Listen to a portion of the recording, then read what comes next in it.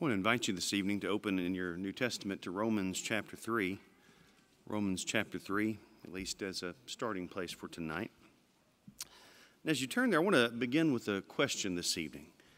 Have you ever known someone who seemed to be impossible to please? Some of you may have had a teacher at some point in time who, no matter how hard you tried, was never really satisfied with your work. Some of you may work for a person like that now. It just doesn't seem to matter what you do or how much you put in. It's just never good enough. Some people even grow up with parents who are like that. It's not easy to live with or to deal with people who are that way. And it seems to me that some people may think of God in those terms. Maybe they even ask themselves at times, what does it take to please Him? And that question may sometimes come from people who don't really have a clear understanding of who God is, what He has revealed about Himself in the Scriptures. But in some ways, that's a perfectly valid question. What does it take to please God? In Psalm 146, and I didn't have you turn there because I'm just going to quote it just briefly, the Bible answers that question. It says in Psalm 146 and verse 8, "The Lord loves the righteous." The Lord loves the righteous. And that's what it takes to please Him. God is pleased with righteousness. And that is both a good news and bad news sort of thing. It's bad news because none of us are. You know, that's why I had you turn to Romans chapter 3. In verse 10, Paul just makes the observation there that none is righteous, no, not one. Nobody fits that category. And when you look at the principles that are found all through Scripture, you read, for example, in 1 John 5 and verse 17, he's going to define what sin is for us. And he would say there in 1 John 5 and verse 17 that all unrighteousness is sin. And so righteousness is good, unrighteousness is bad, it's sin. And we know, as the Apostle Paul would say in Romans 3 and verse 23, all have sinned. You know, we've all engaged in that. We all have done things that are wrong. None of us are righteous in and of ourselves. And in light of that, it might be hard for some people to see how there could be any good news in that scenario. It doesn't sound like that's very promising at all, but there is good news. And the good news is that we serve the one who is referred to in Jeremiah 23 and verse 6 as the Lord our righteousness.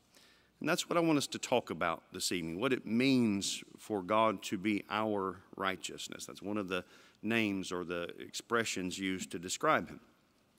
And as we begin, I want to point out three principles that I think are implied when we say that the Lord is our righteousness. Three things that go along with that statement. And the first principle is that righteousness is something that is intrinsic to God's nature. It's the very essence of God's character. Have you ever thought about the fact that God is not righteous because He meets a standard that was set up by somebody else? You know, somebody set the standard and God lives up to that. That's not how God is, how He's righteous. He Himself is the standard of righteousness. In fact, it's impossible for Him to be anything other than that. And so there's not even an indirect connection between God and wrongdoing. You can't make that kind of connection. It's impossible for Him to engage in something that is wrong. And the reason it's important for us to understand this is because it means that God is righteous in all of His dealings with us. I wouldn't be surprised if there have been times when people have felt, in one way or another that God hasn't always been right in His dealings with them. It's not uncommon for people to feel that God has done them wrong in some way. Sometimes they'll even give expression to that. And yet what we need to understand is that it's not true. That never has been the case. It is impossible for Him to do that. Righteousness is part of His very nature, and the only way that He can deal with us is by doing the right thing. For example, when God gave His law to mankind, it wasn't just a list of commandments given in some kind of arbitrary manner. The law of God is an extension of who He is. And since He is righteous, His laws are right. In fact, that statement is pretty much just made in those terms. In Psalm 119 and verse 137, the statement is made, "Righteous are you, O Lord, and your laws are right." Well, that just goes together, those two principles. You may read from a translation that words that a little bit differently, but the point is basically the same, no matter which one you find. In Nehemiah chapter 9 and verse 13, The statement is made to God. You came down on Mount Sinai. You spoke to them from heaven. You gave them regulations and laws that are just and right, and decrees and commands that are good. That's what God did. It's what he did under the old law when he came down on Mount Sinai and spoke to them from heaven. He didn't quit from that point when he spoke to mankind, when he revealed things. They were in keeping with those same principles. When we talk about God's judgment even, we need to recognize that, that is in keeping with the same principles that we've been talking about. He makes no mistakes. He doesn't, accidentally, charge somebody with something and hold it against them. Twice in the scriptures, we're told that God will judge the world in righteousness, and that's important. Once it's in the Old Testament, in Psalm 96 and verse 13, he will judge the world in righteousness and the peoples in his faithfulness.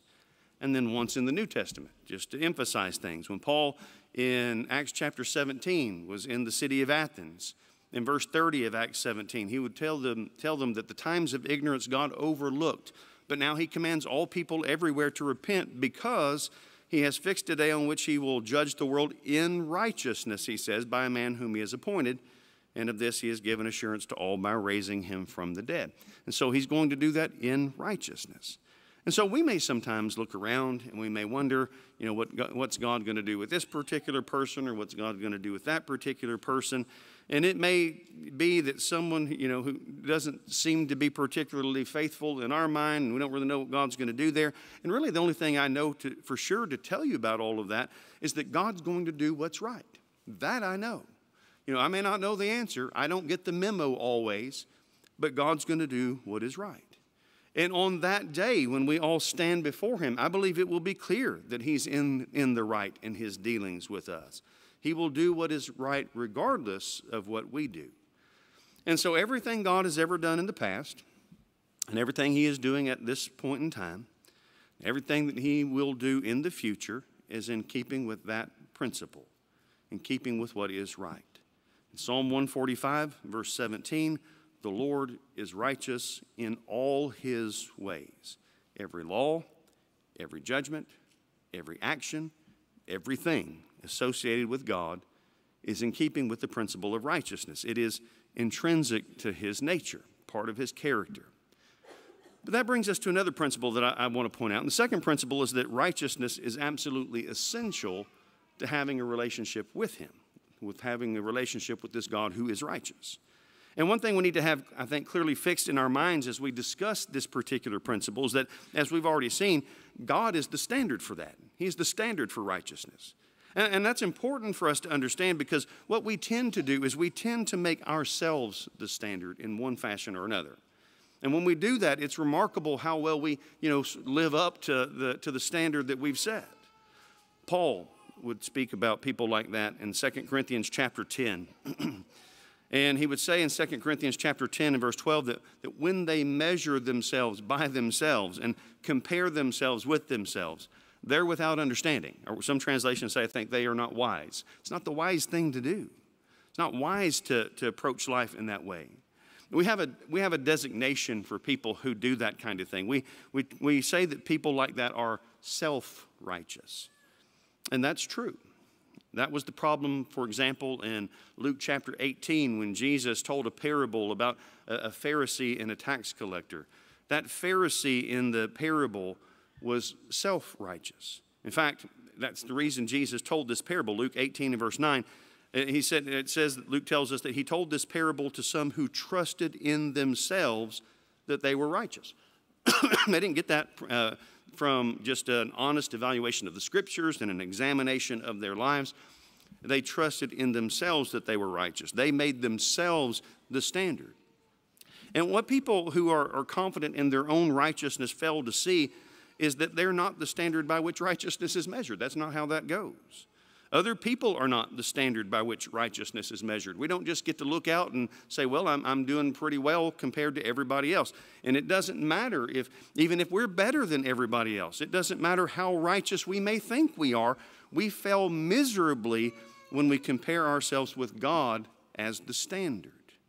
And so in that parable, and again, this is a story, but let's just kind of use the things he talked about. I'm sure the Pharisee in the parable did all of the things he said in his prayer to God. He prayed several times a day. I'm sure he fasted twice a week, as he said, gave a tenth of all that he had. But I'm also confident that he didn't even come close to reaching the standard of righteousness set by God. That I can be confident about. I'm not told everything about, this man in this parable, but I'm confident that you can say that. And in the same way, we may do some good things from time to time. We may live in a way that, where we do things that are pleasing to the Lord. But as Isaiah would say in Isaiah chapter 64 and verse 6, we have all become like one who is unclean, and all our righteous deeds are like a polluted garment. They just don't compare when they're measured in view of who God is. And the reason Isaiah saw that so clearly is because he saw the Lord clearly. You go back quite a few chapters to chapter 6 of Isaiah. And I want to read a few verses from that chapter because I think it sets the tone for what Isaiah, what he would go on to say. So in Isaiah chapter 6 and beginning in verse 1, it says, "In the year that King Uzziah died, I saw the Lord sitting upon a throne, high and lifted up, and the train of his robe filled the temple, and above him stood the seraphim. Each had 6 wings. With 2 he covered his face, and with 2 he covered his feet, and with 2 he flew. And one called to another and said, Holy, holy, holy is the Lord of hosts. The whole earth is full of his glory." And then verse 4 says that the foundations of the thresholds shook at the voice of him who called, and the house was filled with smoke. And Isaiah said, "Woe is me, for I am lost, for I am a man of unclean lips, and I dwell in the midst of a people of unclean lips. For my eyes have seen the King, the Lord of hosts." I saw God, and it highlighted my failures. The fact that I am not who I ought to be, and I don't live among people who are what they ought to be. And so you can't be confronted with the absolute holiness of God and not come to understand that you don't live up to the standards that He set.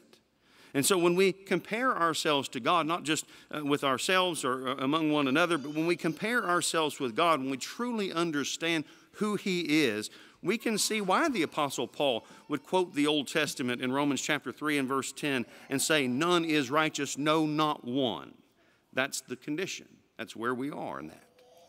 And that brings us to the third principle that I want to point out this evening. Job would ask the question in Job 9 and verse 2, how can a man be in the right before God? And that's a great question. How can we be righteous?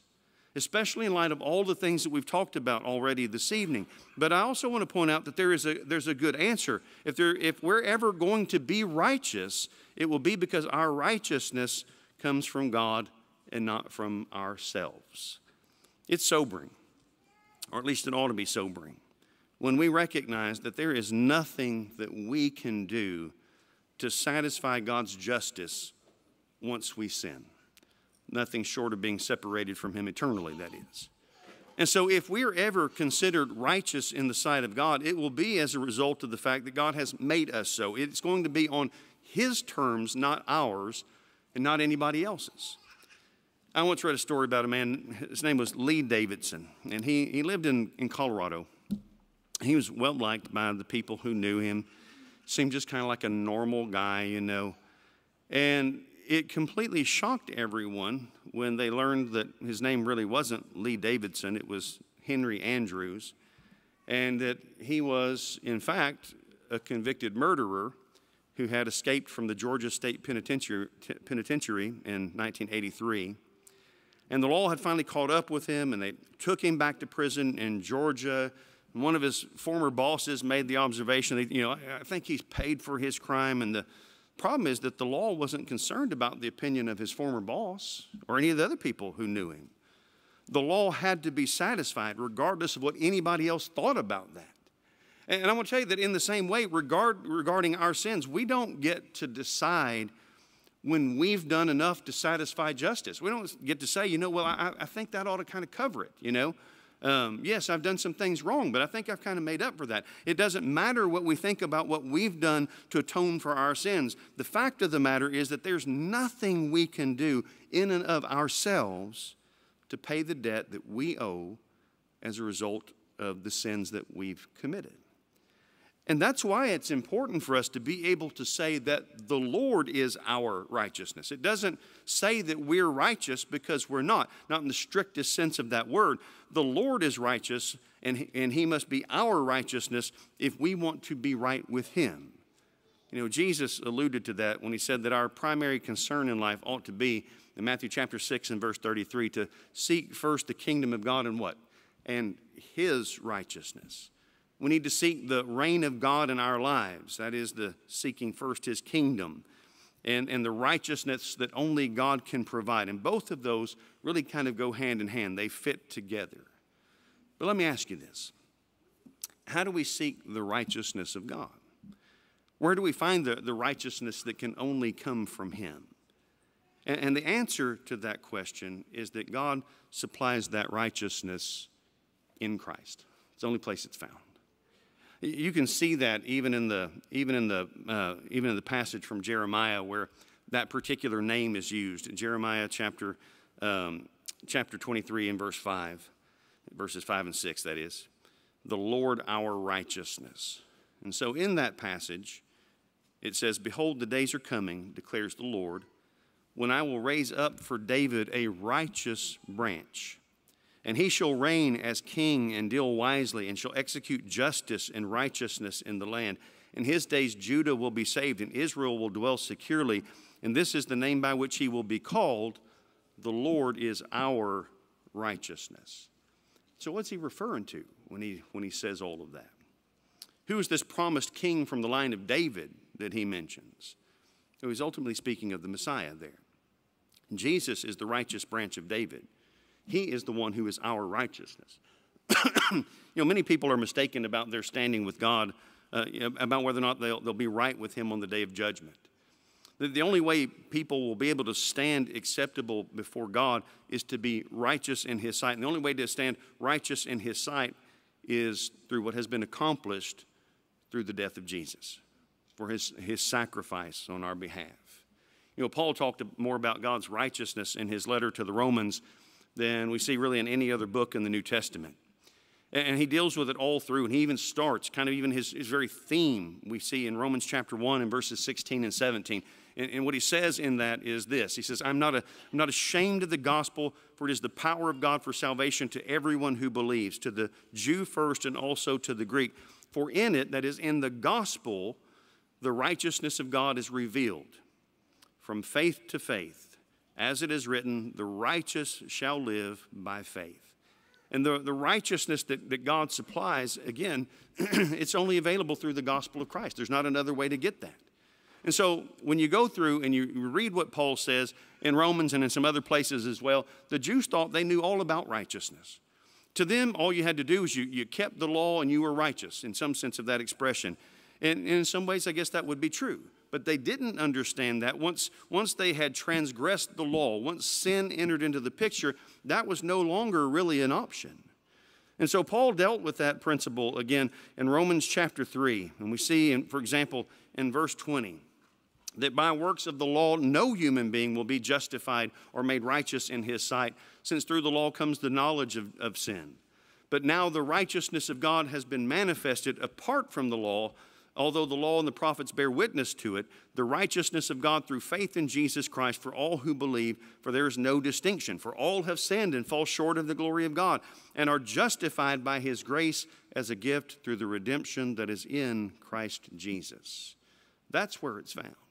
And everything about the gospel went against the way the Jews thought about righteousness. Paul would talk about that, for example, in chapter 4 of this letter. In verse 1 beginning, he says, "What then shall we say was gained by Abraham, our forefather according to the flesh? For if Abraham was justified by works, he had something to boast about, but he doesn't have anything to boast about before God. For what does the scripture say? Abraham believed God, and it was counted to him as righteousness.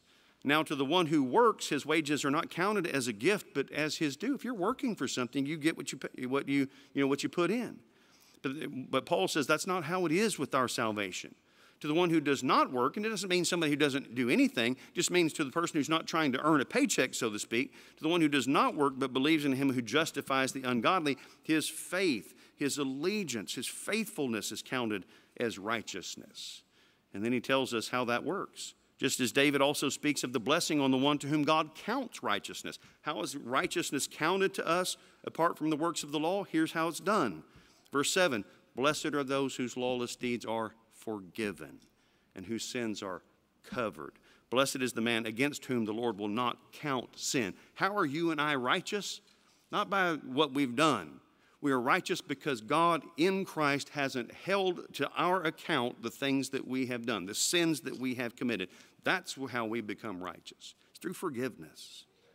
And I think this also goes against many of the commonly held ideas that people in our day have about righteousness as well. And the idea that many people seem to have is that God's going to just kind of set up a scale and he's going to place all the good stuff we've done on one side and all the bad stuff on the other side to see which of those weighs the most, and that's kind of where you're going to end up. And that assumes that good things and bad things carry equal weight before God. But what the Scriptures tell us is that even one sin held to our account is going to outweigh everything else. You can't have anything on your account.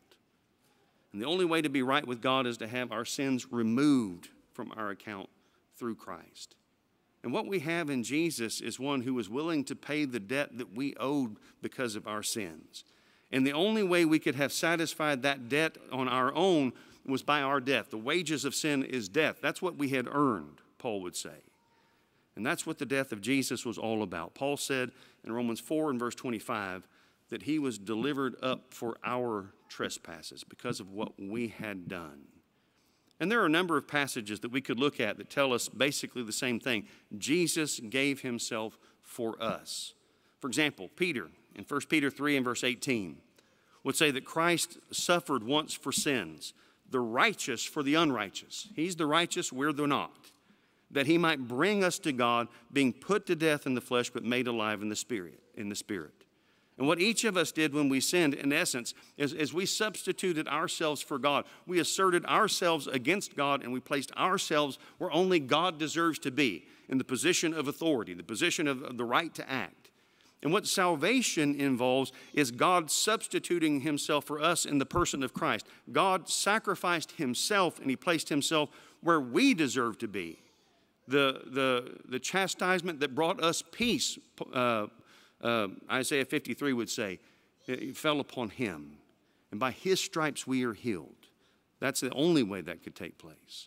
Or as Paul would put it in 2 Corinthians 5 and verse 21, for our sake God made him to be sin who knew no sin, so that in him we might become the righteousness of God. And that's the only way that was accomplished. And so the only way to be found righteous by God is to be found in Christ. Paul would say in Philippians 3 in verse 9 that his desire was to be found in him, not having a righteousness of my own that comes from the law, he said, but that which comes through faith in Christ, the righteousness from God that depends on faith. And so God offers righteousness in Christ, and that righteousness is made available on the basis of faith. But the question I want to ask now is this: how does faith put us into Christ? How does that happen? And I think that the answer in Scripture goes against what so many people in our world today have concluded about that you just kind of believe and now you're there. I mean, wham, you're in Christ. But Paul answered that question for us in one of his other letters. In Galatians chapter 3 and verse 26, Paul would say there that in Christ Jesus, you are all sons of God through faith. Okay, that's what we've been talking about. But then he says here's how that took place. Because, in verse 27, as many of you as were baptized into Christ have put on Christ. And so Paul in these verses, in verse 26, he wasn't talking about having faith in Christ. I mean, that's in there. But he was talking about being in Christ by faith. That's slightly different. He's talking about where our location is. We are in Christ, and we get there by faith. But the way you get into Christ by faith is by being buried with him in baptism. In Colossians chapter 2 and verses 11 and 12, Paul would say, in him, and that's how many times you see that expression, in him or in Christ.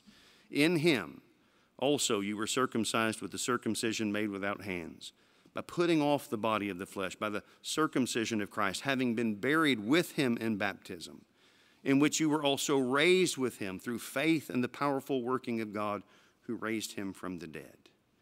That's how it takes place. I'm reminded of a story about Abraham Lincoln. I like reading Abraham Lincoln stories. I think they're interesting. He was walking along a country road, and a wagon pulled up beside him, and he said to the driver, he said, "Could I ask you to do me a favor? Could you take my coat into town?" And the driver said, "Well, I'd be happy to do that, but how are you going to get it back?"